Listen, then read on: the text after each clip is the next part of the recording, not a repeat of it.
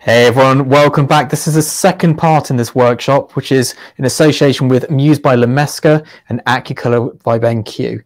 And if you want to see the original part of this, where we did the shoot, there'll be a link somewhere below.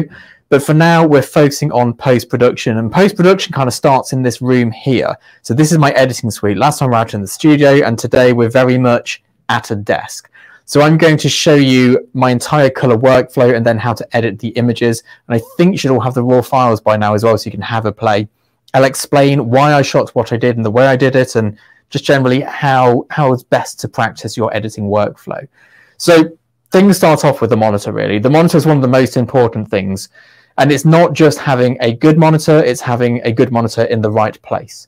So currently we've got the house lights on, which is what's lighting the scene. This is not how we edit. I tend to work in a very dimly lit room.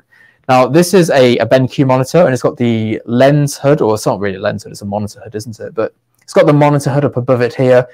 And this just stops excess light from the window behind me spilling into my screen, reducing glare. And it just makes it a little bit easier for my eyes to work as well, so there's more contrast. It's a dark background behind it, all very important things. In the past, I've worked with windows to the side, bright white rooms, and it's just not great for your eyes, and also it's not great for you to be able to see correct colors. Now, obviously, I'm fortunate enough to have my own editing suite, so I don't have to negotiate with anybody how we're decorating the room, but sometimes it can be something as simple as when I used to work at home, I'd get a coat rack and put a jacket behind me just to stop any light bouncing off back walls and to keep things as neutral as possible for me. Editing wise, last time we talked, I showed you this bit of kit here, which is the little color chart, and this has made sure we've got the correct colors in camera. But there's an extra step to this, and this is calibrating our monitor. So monitors claim to be accurate, claim to be calibrated or self-calibrating. This is kind of, they do, but not as well as we could do. So we have this fancy gizmo here. This is called the Calibrite Color Checker Display Pro. And this will actually calibrate your monitor consistently. And it's what we use for pretty much every job. Now, I work with a lot of photographers one-to-one. And one of the big things we have is they'll send me an image and I'll go, it's green. And they'll be like, no, it's pink. I'm like, no, it's got a green cast. This here makes sure that if you've done it and I've done it, we're both looking at the same thing or as close as possible given our environment. The other big mistake people have is their monitors are too bright. And when I say too bright, I often open someone's laptop up and my face is sort of getting a suntan from it. And this here makes sure that you can set the parameters to your brightness. We normally have it at 100, and I think it's called candelier, which is candles, to make sure that when you're looking at it, not only using a histogram to get the right brightness, but you can actually go, yes, this looks like it will look in print, which for the majority of us, for most of our careers, is where our work will end up, bar Instagram. Now, in terms of calibrating, I will be sat here looking at my monitor, and if I look at this monitor every day for the next 6 months, it'll look the same to me. So every time I do a big job, we calibrate freshly with this, because you won't notice that you've gone out of calibration. You don't look at it one day and go, that looks different. It's a gradual thing. Normally you'd go for every 100 hours, but I like to do a fresh calibration on every single job. And prior to this, we calculated that every 100 hours is probably like a week in the studio. So at least once a week, we do a fresh calibration. It takes a while. I'm not going to show you it on the screen. I am going to show you the interface though. Because of course, if I calibrate my monitor here and show you the difference, you won't be seeing my calibrated monitor that I'm seeing because you're on your uncalibrated monitor, which is a mouthful to get through. But the way that this works is it goes through the brightness, the contrast, the white points, the black points, and make sure that it's displaying correctly. It doesn't take long. It's really self-explanatory. You go through these little steps at the bottom and you end up with a perfectly calibrated monitor for the monitor you have. If you try and calibrate your TV from the 1970s, it won't be as good, but any modern BenQ monitor, you'll get a really good image out of. So what that means is that now this monitor here is showing me correct colors, which kind of loops back to the last part of the workshop where we photographed this. This part of the equation tells my camera these are the correct colors. So at this point, as you'll see in the edit, we know the camera's correct, and I now also know, because I calibrated my monitor before doing this, that what I'm seeing is correct. So I should, under the right light, be able to hold up this next to my calibrated photograph and go, yes, they look the same. Of course, the monitor's backlit and this is not, and I'm on the video side. But if I do a bit of clinking, there we go. If we hold this up next to my image, when we have it up on the screen, it'll show us exactly the same colors. And this is important. Like I said, when we're editing, if we're guessing what might be right, we're probably going to be wrong. If you look at this and there are 10 different light sources, it'll look 10 different ways of different. So we've got our monitor correct, we've got a file in our camera that is correct to this. So now we're going to jump into my editing software, and I'm going to show you how we pull the whole thing together. Now, I'm using Capture One, which currently has the spinning wheel of doom going on, which is never a good sign. Let's just close some extra bits down. We'll quit that. We have to do a quick restart, but I'll tell you why I'm using Capture One in the meantime. So Capture One is the software I use to edit. Most people use Lightroom. It's the most accessible, it's the most affordable. Everything within Capture One works pretty much in terms of what you see in sliders, the same as it does in Lightroom. There's not really a great difference in terms of what you see. So if I do it here, you can kind of repeat it in Lightroom. The big difference is Lightroom looks a little bit more user-friendly and Capture One looks like it was developed in the depths of some IT department. But the reason why I use Capture One is because it is the industry standard in professional photography. It is what everybody uses in the commercial world. Whenever a Digitech, the person who looks after your images, turns up, they have Capture One, and the Phase One cameras, they only work with Capture One. So that's kind of where Capture One comes in. But you can do it in any software. So here we have our picture of sardines. I'm just going to fully reset it. This is straight out of camera. And then here we have our little color chart. So I'm going to do this one with the full process, and the second one I've cheated and already done it beforehand, but I'll show you exactly what we do here. So at the moment, I am seeing, because my monitor is calibrated, my eyes are seeing exactly what the computer is showing. So if I looked at this on 5 different calibrated identical monitors, it all look the same. The problem is at this stage, my camera is not seeing correctly. So I'm going to come into here, grab my little white balance tool, and this will be the same on the Adobe Lightroom. Take a white balance. Now this is the only tricky bit. You have to go to linear response. You come into this bit here, the ICC profile, which is what we're going to change. And we're going to go to no color correction. And what you end up with is the most bland and mundane image you've ever seen. But don't panic, this is part of the process. We're then going to sneak up here to export, and we're going to export it as a 16-bit TIFF. So we'll export that. And out goes our image. So I am now going to come into the software that comes for free with the color checker. I'm going to get our lovely TIFF file. Let's just go to my desktop.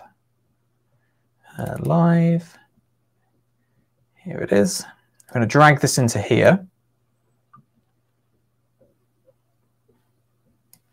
There we go.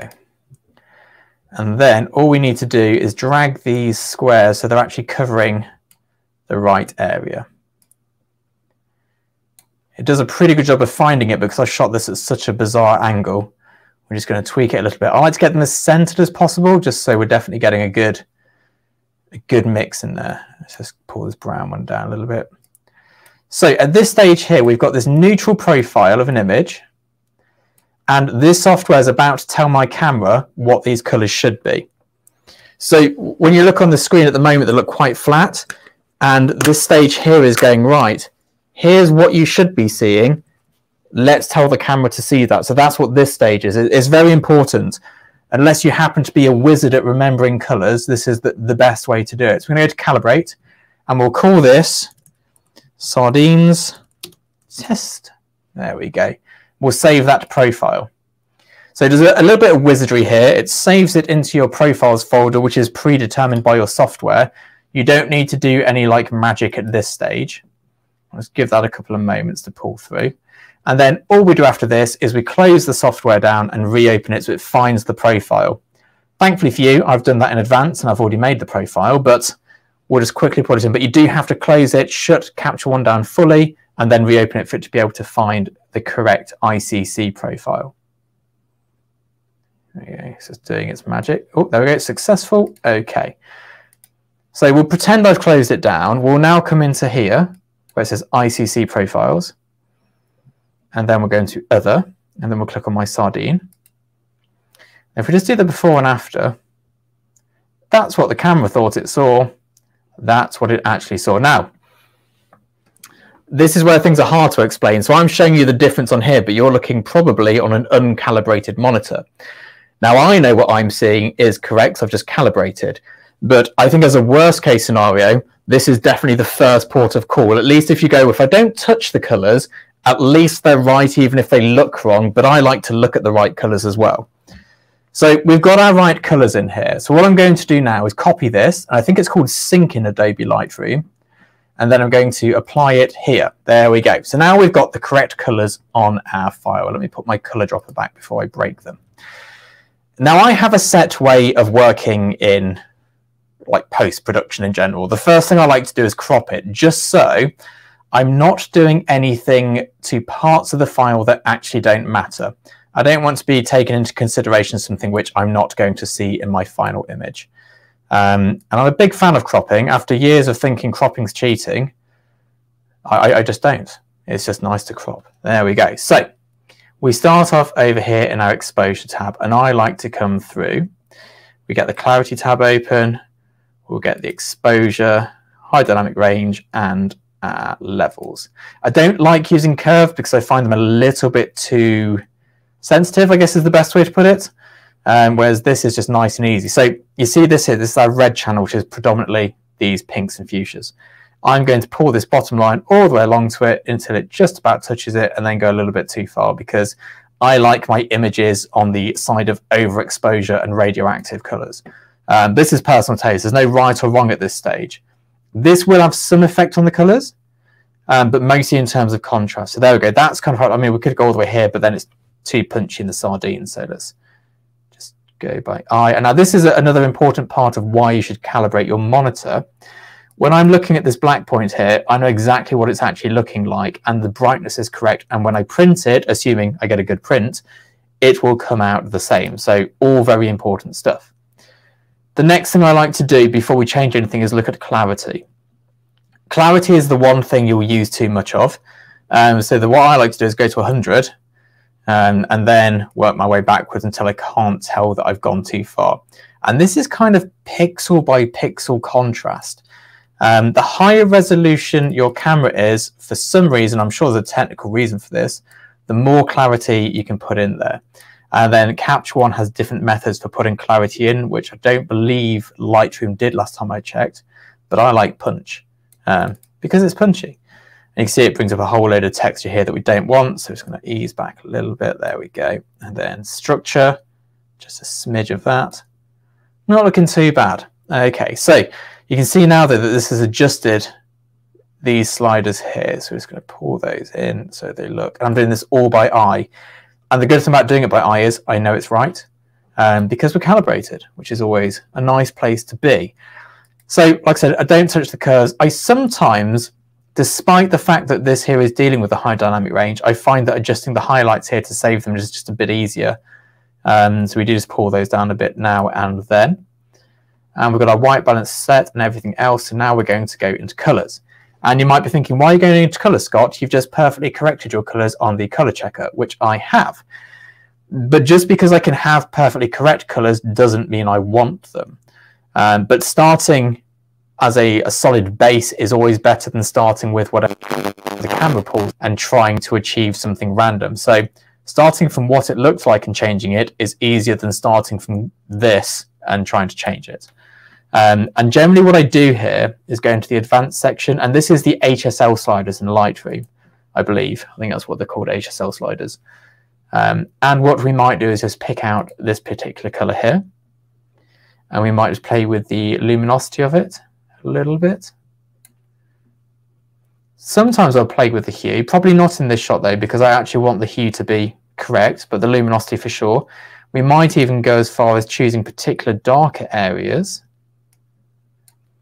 and just increasing the saturation just a tiny bit. But then coming into the fishes over here and maybe just brightening them up just with that color. Looks nice. That little pop. There we go. And I do quite a lot in here. I often spend maybe 10-15 minutes slowly adjusting the various colors in the shot.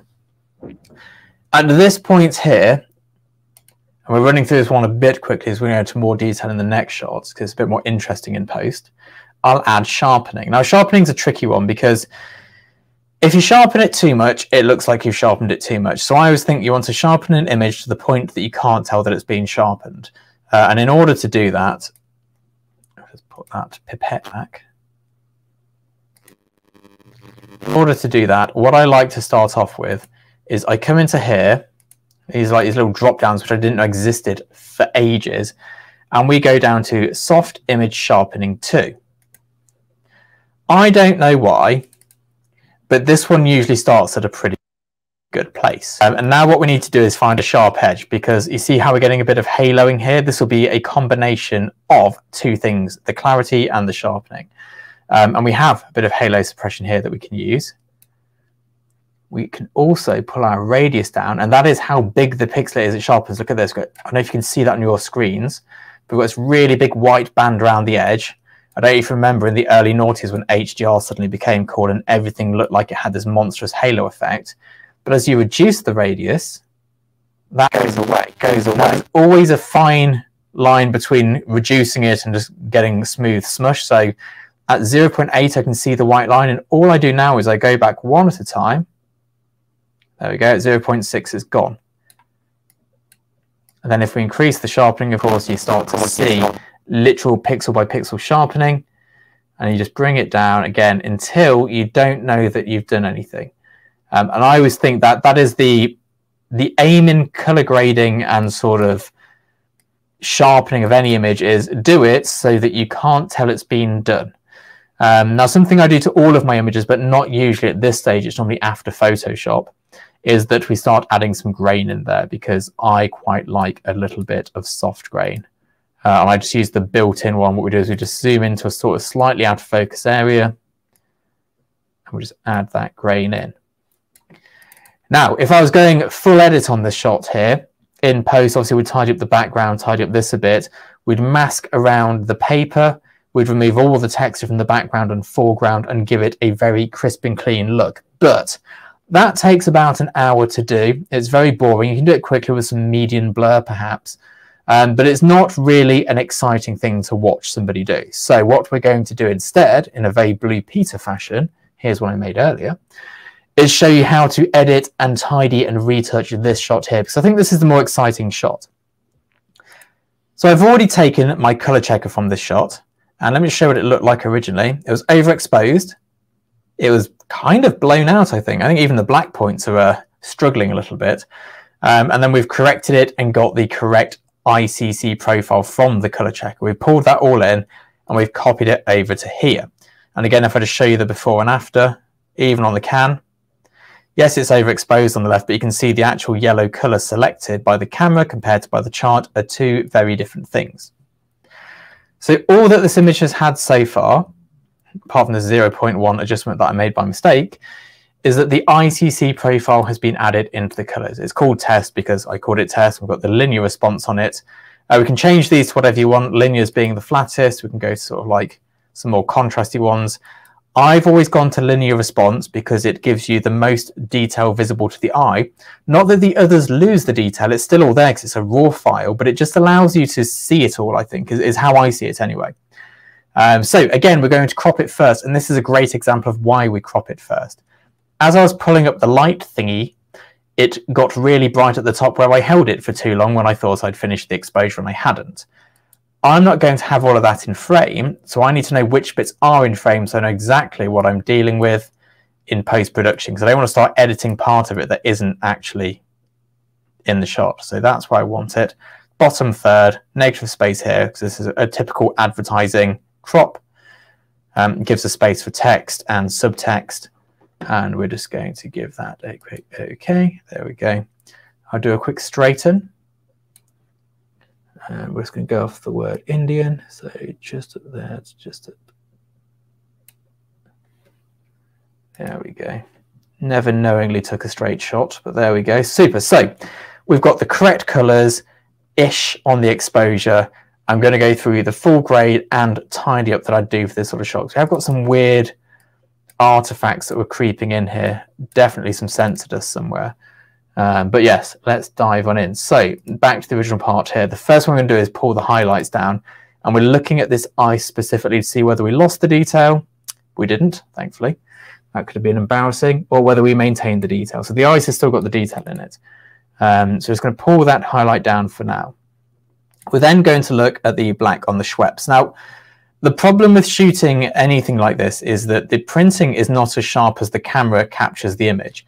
So you'll notice that the droplets, which are on the same plane of focus, are sharper than the text. It's because they never really print the text that well. I don't think they can print it that sharply. So what we're going to do here is pull the shadows in, just to try and add that little bit. There we go. So the black points come in just to add a little bit more contrast there, which I like. We're now going to go back to the punch in clarity. There we go. Okay, so we've got a nice punchy shot that looks detailed. It's not gone. I mean, it's got haloing on it, but that's actually a catch light from the back. It's not an actual sharpening halo yet. But we're getting there. We're getting there. We've got a problem up here in that this is clipping in the color channel. I'm going to see if we can retrieve that without masses of work. And that we need something doing about the vibrancy of the background. So we're going to grab a brush, which is living up here. Scott, just got a question. Yep. So Thomas has asked, how do you remove the texture? Can you talk through the process in Photoshop? Is it a simple job, or is it something that requires a little bit more? So removing the texture in Photoshop is quite a complicated job. Well, no, it has the potential to be simple. If you're photographing a non-textured item like the can of Schweppes, you can do a median blur. Because the can's smooth and the background's smooth, it looks correct. But every single background replacement has to be taken on the merit of the item you photograph. If you've got a super textured steak and you suddenly have it on a completely textureless background, it looks really fake. So at which point we usually add in digital noise, and then we add in matching grain structure to the background and the product to try and blend them in to have the same aesthetic. So it's simple in theory, and it's just a case of masking out the areas and then a median blur, but it can become very complicated, and sometimes we actually end up doing an entire background from scratch. So we'll literally cut the item out and then draw a new background in place, and it's incredibly time consuming. And in all honesty, I often send it to a retoucher to do that because it takes so long, and I can't sit still for long enough to actually do that sort of thing. I'll be fidgeting around for ages. But medium blur is a good starting point, and it's always worth thinking about adding texture in the form of noise to that layer, just so it doesn't look like you've cut it out and stuck it on a sort of CGI background. So I'm going to quickly brush a layer in here. Now I'm doing this with my mouse. I'd normally use my Wacom tablet for this. So I'm just going to brush in here. This is quite slapdash, and just pull the white point down. And then the highlights. There we go. That's made a big difference. Now we still want the catch light in the middle. There needs to be a brightest point. A lot of people think that blowing something out is a bad thing. I don't subscribe to that train of thought. I think blowing the wrong thing out is a bad thing. But having this catch light here just gives the whole thing a bit of oomph. So we've done that one adjustment layer. Always label your layers. We'll call this one catch light. And this is kind of like Photoshop in a way nowadays. It's a very... Let's do a new mask here. These are like layers now we're adding. And I believe that Lightroom has recently also added layers to their editing, so which makes sense because Adobe run Photoshop. So we're going to call this one can. And again, we're going to do a bit of a slapdash brush, draw a mask. And we're not going to get this bit here, but we're going to get the main body of the can. Just do a bigger brush because it's not very easy with a mouse. There we go. And it's mostly the center, so I'm feathering it off to the sides. There we go. And this redness here is just showing me what I've brushed. And all I want to do now is increase the shadows a little bit. There. The highlights and the white point really affects the colors. You see that there? There we go. And I'm not sure how clear the actual version you're seeing is via live stream. So if it looks like it's doing very little, I apologize. Let's go for a bit of neutral. I'm just adding a bit more clarity to the center of the can and then dropping the highlights to compensate. Perfect. So there's those two areas there sorted. We'll do some more later, but for now we're going to look at the background. So I'm going to go for a new layer. And of course from here, background. Spelt it right and everything. There we go. So get the mask brush out again. Now this here has got a bit of a blue tint at the top, which I like. But the problem for me is that it's not blue enough. So we're going to go to that. That's too blue. If you just try and gently, there we go. And then we're just going to feather it in. Perfect. Again, if we just go to the before and after. So before we got this very overexposed shot, and now we have this here. And this is all just in raw capture. Now, I was discussing this beforehand. I always overexpose my frames quite considerably. For some reason on the Canon 5 DSR, overexposure is good, underexposure is bad. I'm not entirely sure the reason why for that, but a lot of cameras like the Sonys, they prefer underexposure and then pushing it up in post. So it's a lot of what works best for you.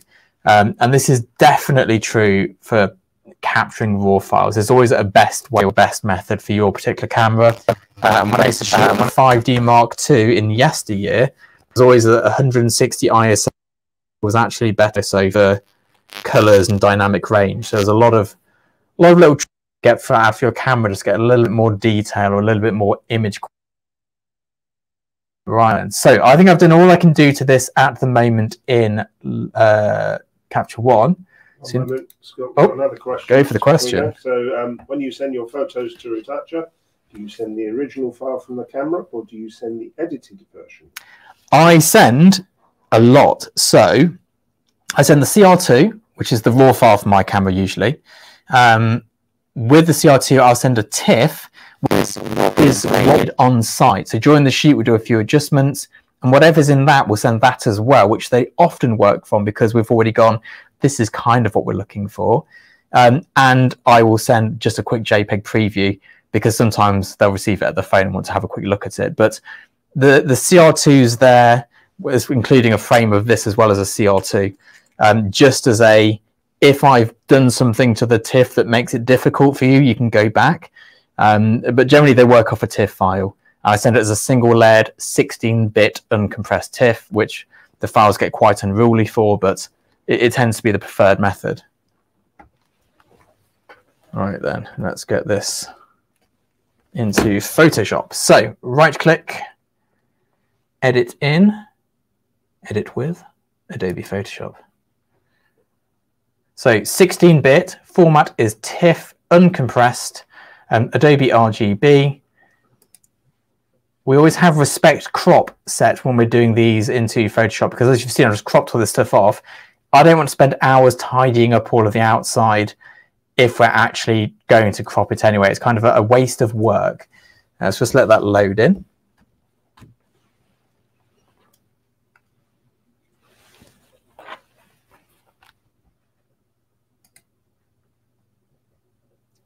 Super, there we go, it's loading.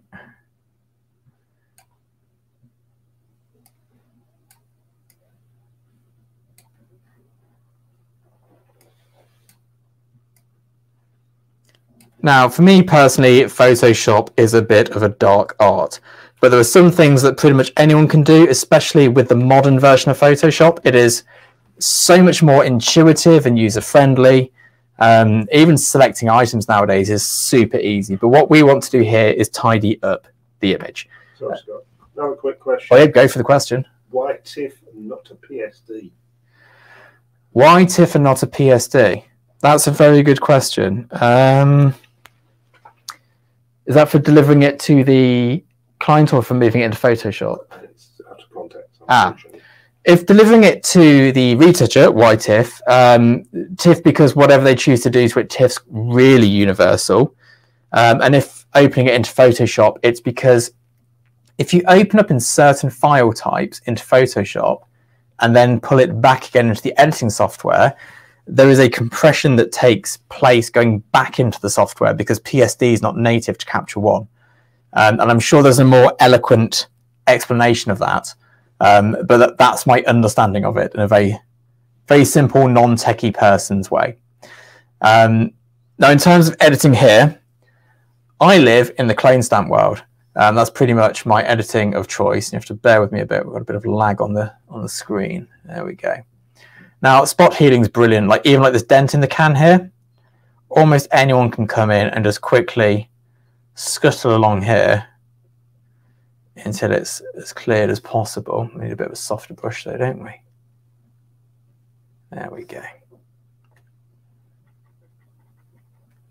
This is very subtle little changes. And a lot of it is just removing stuff like this one here that stands out, especially when you're trying to hero something. Anything which detracts from the actual image, I just kind of scuff out.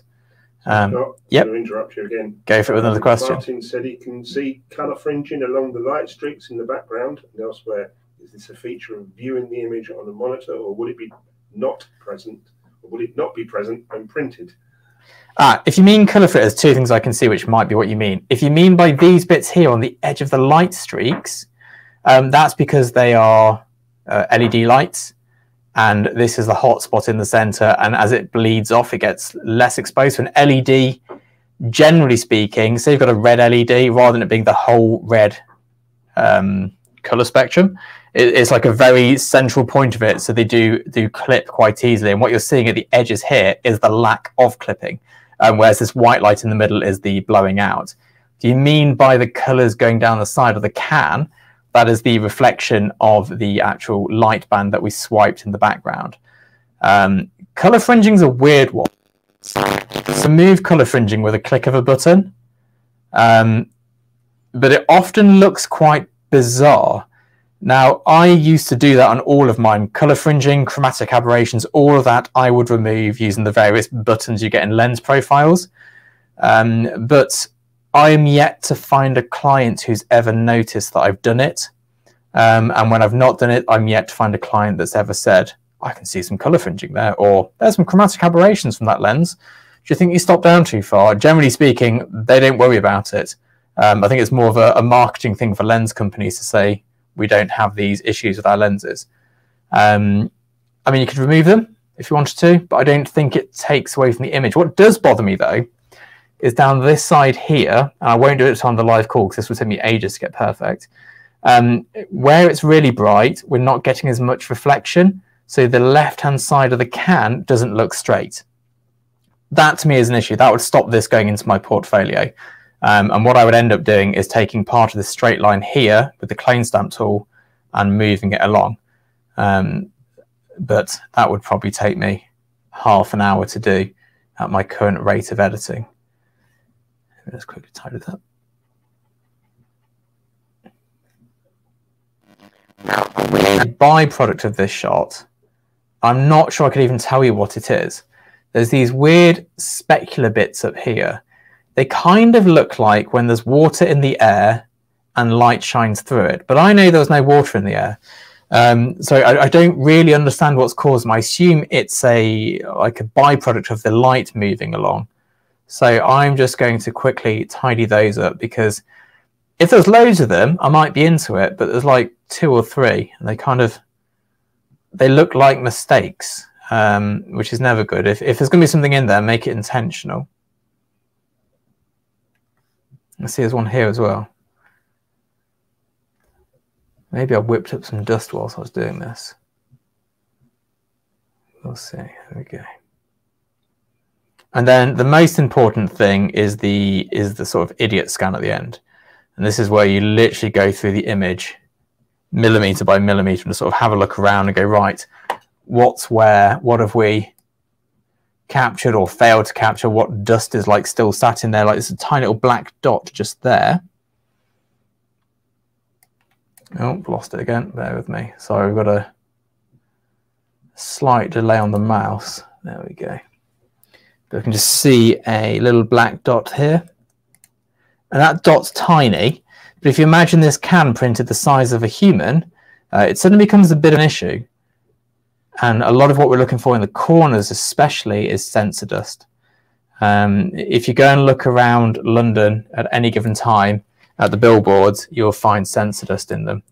And most people won't ever notice it, and the general public won't ever notice it, but you'll forever know that there's sensor dust on your billboard, which is never a nice thing. This one here needs to go, but that's going to take a clone stamp unless Photoshop's got so advanced. Should we test it out? If this works, I'll be amazed. Oh, look at that. That was impressive. There we go. Computers really are coming on a lot. There we go. So that's good enough, I think, for now. So let's close this down. Press save and press OK. It's got no compression. There are the settings we have it on. Press OK. This now comes back into here as a TIFF. Let's wait for it to load. There it is. And this is our now edited TIFF. So we just go back to the previous file, and if we just reset this,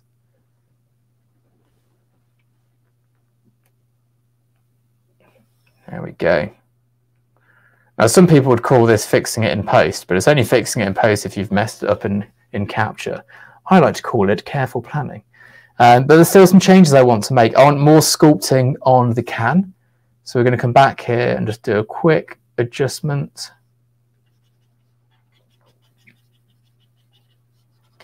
So I'm trying to talk whilst doing something, and normally I just have my tongue sticking out at this point. But we're just going to do a bit of saturation.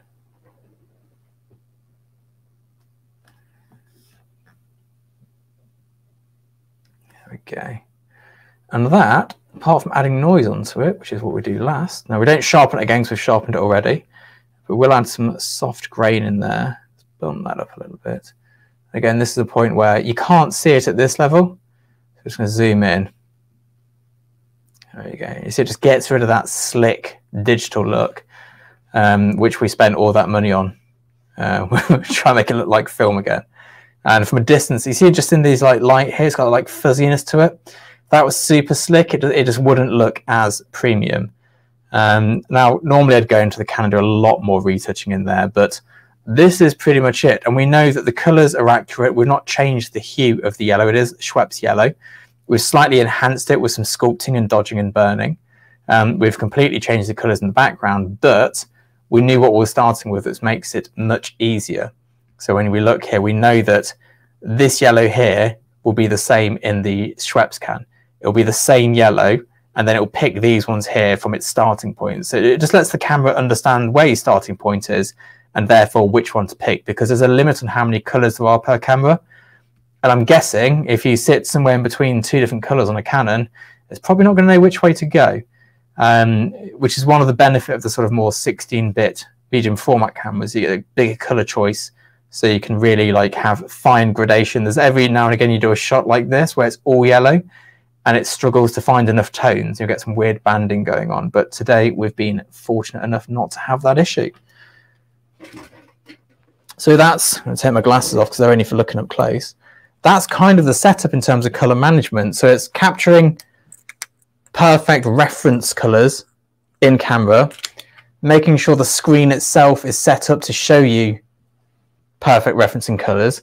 And then from there, you don't have to keep them. You can go whichever way you want. But if you do change them, once the screen's calibrated, you know you're seeing actually what you're getting. And by starting at a neutral point, it makes your life a lot easier, especially in monochromatic images. And by that, I mean when you've got like a red can of Coca-Cola on a red background with a red prop.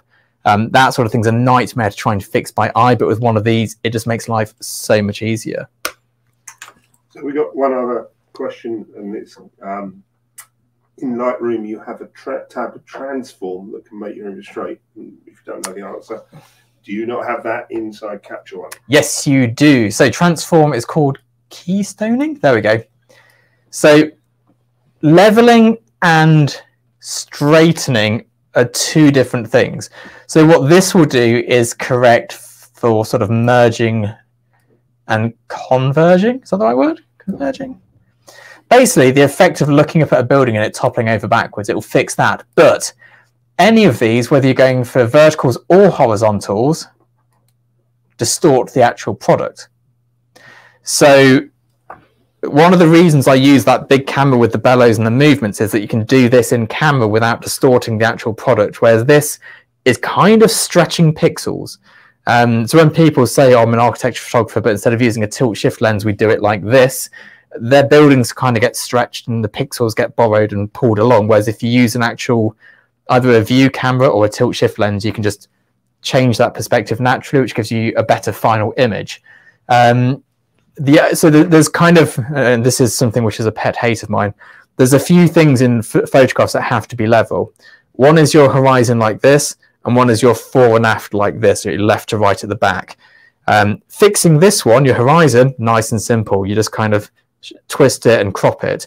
Fixing the fore and aft or the verticals, doing that, you can only do it by stretching pixels, and it always looks like the pixels have been stretched. It's never a good look. So if you're ever going to get a wonky picture, only ever have it going up and down on the horizon. Anything else is not ideal to fix in post.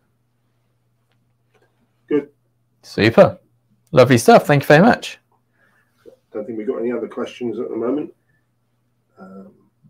So see if anyone throws anything in the chat. Yeah, if you have any questions, do let me know.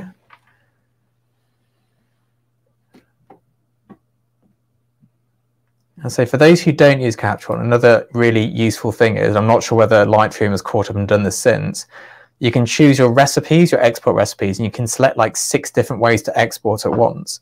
So I'll have my Instagram post, my full-size JPEG, my TIFF, all exporting at the same time with the same file, which just makes life a little bit easier and faster. And then the tether capture is extremely stable, which is one of the reasons I moved over.